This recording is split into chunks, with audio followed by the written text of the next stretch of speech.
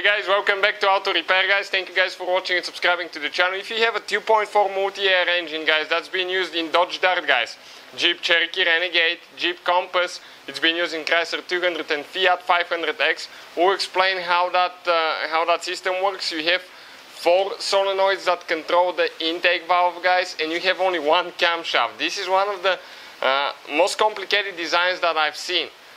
Now the Multiair, the newest Multiair, actually has every valve, every cylinder is regulated on its own. I think it has 8 solenoids. This one has 4, and it's super complicated. So let us show you guys what it looks like on the inside, just out of curiosity if you're working on one, and we'll explain how that thing works. So quick guys introduction, we have more than 200 videos on this car guys, and every car we get at the shop we have more than 100 videos on a 2.4 Multiair engine, taking everything apart. So please subscribe guys to the channel, like the video.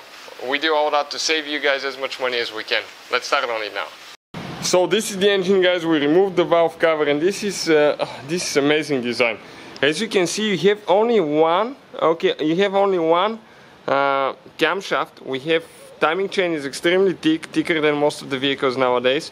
You have only one camshaft for all 16 valves. This is a 16 valve engine. 2 valves, exhaust valves on each cylinder, so that makes 2, 4, 6, 8 on this camshaft. And then the intake valves guys are on the back side of the engine. That's where the intake manifold is. And each cylinder has solenoid. Okay, variable timing solenoid. 1, 2, 3, 4 guys, 4 solenoids. And as you can see, you don't have a camshaft for the intake valves. Okay, they're going to use the camshaft from the exhaust valves, and the solenoid is going to adjust. It's going to adjust the valves per each cylinder. So the design is quite complicated, and if you need to remove or replace solenoid, you have to take quite a few things apart. We have the video on the channel.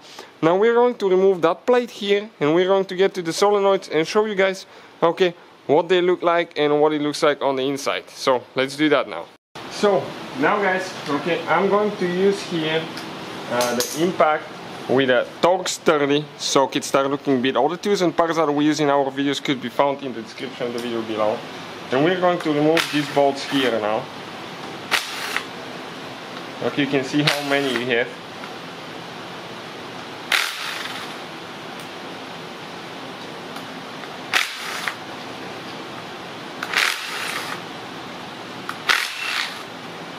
That impact is amazing, so if you want to check it out, we'll have it in the description of the video below. You can find a link.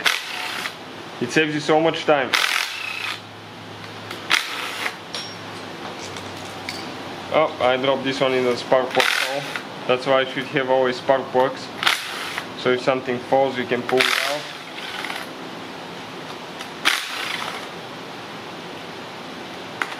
Otherwise you have to take the engine apart to get it out. Now that plate, we can gently guys, okay, grab that plate and pull it out, as you can see, just like that. So we need an Allen wrench, 6mm now, okay, and right here guys we have, okay, a few bolts that we will need to remove by hand. Okay, it looks like those are extremely tight, so what I'll do, I'll break them loose by hand. Now, okay, we have torque specs on that engine. Videos guys will come for torque specs and all that stuff, so you know what to expect. I just want to get them loose, then I will use the impact so we can save some time. Make sure it goes all the way in, because those Allen wrenches are super easy to strip guys. Okay,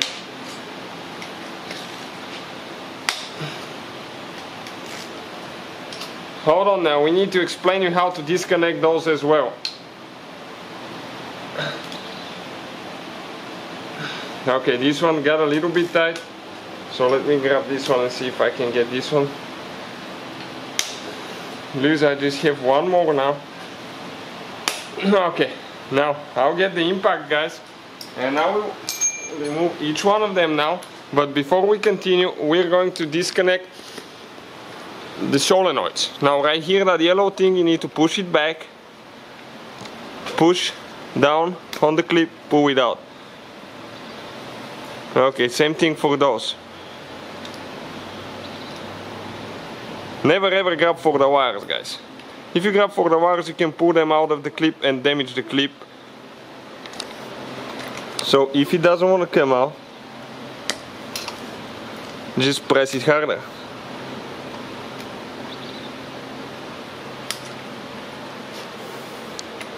Same thing on this one here.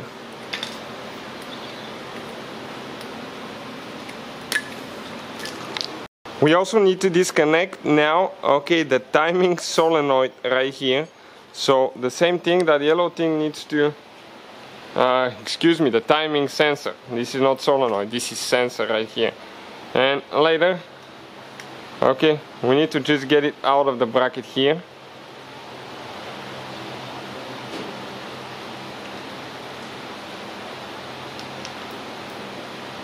Okay, it will come out any minute now. Maybe, maybe not. Okay, perfect.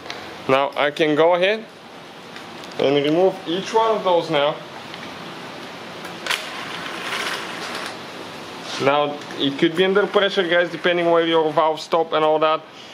You need to, guys, okay, now it's a little bit complicated. In order not to damage your engine, guys, you need to bring it to where, okay, the pistons are in the middle, okay, and you don't have any pistons at TDC point, because you can damage something that way. How you check that? Okay, our engine is completely seized, we're taking it apart, so we cannot move it, but you remove the spark plugs, guys, and once you remove the spark plug, you're going to get a push rod that fits inside, and you're going to turn the engine by the crankshaft, okay, and you're gently going to hold that push rod and see when cylinder 1, 2, 3 and 4, all of them are leveled. When they're leveled, guys, it means that they're in the middle of the engine, they're far away from the valves. Otherwise, okay, you can damage something, guys. So always have to be careful not to bend valves or anything like that. That's how we usually do it. Maybe it's not the correct way. Maybe there is another way to do that.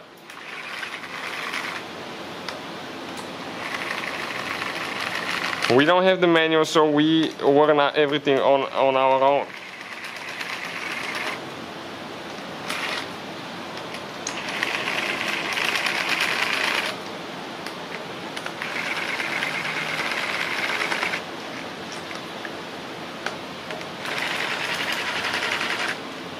So, now guys, what we are going to do, okay, this thing, we'll need to get a screwdriver, actually, okay, to start it somewhere, okay, so we can, okay, we can pry it up, you can see like that. Let me see now what we have on the back side holding here.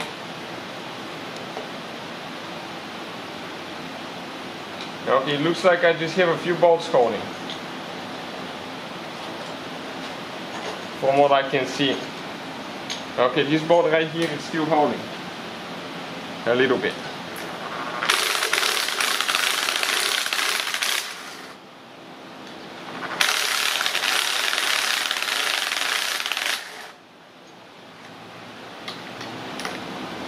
Okay, all those are loose now. I'll go ahead, grab it now, guys. Okay, this is the lifter here that needs to be on top of the valve. And we'll gently grab it now. Okay, the lifters may fall off. Okay, and we will pull it out, okay, just like that. So let me go ahead now, guys, okay, and show you. Okay, we're going to put it on a piece of plastic so I don't damage it. Show you what it looks like now. We have, guys, lifters right here, hydraulic lifters that go right here. So those are very important lifters, guys. And on the back side you have more lifters now. Okay, right there. All those are hydraulic lifters for the valves, as you can see, guys. Those are hydraulic lifters right here. So this is it, guys, this is the whole assembly. Okay, let me turn the light on a little bit to see better. as you can see, guys, how that functions now. Each solenoid, guys, control 2 valves. And if you look on the other side, okay, the hydraulic valve lifters are right here. You can see you have 8 of them, 8 valves. So that's how that system works. With that being removed now, okay, you can definitely see each of the valves, okay, right here. The only thing now that is still holding here is you need to take the timing chain cover and all that stuff to take apart more things, but you can see that Multiair, that's what it looks like, guys, on the inside. That's how complicated that thing is. And I would definitely recommend to change more oil more often, because if you get those solenoids dirty, okay, there is no way to remove and clean them, and you need to replace the whole body, which is very expensive. So quick video, guys, to show you how that thing functions. Thank you for watching. Please subscribe to the channel for more videos, and see you guys next time.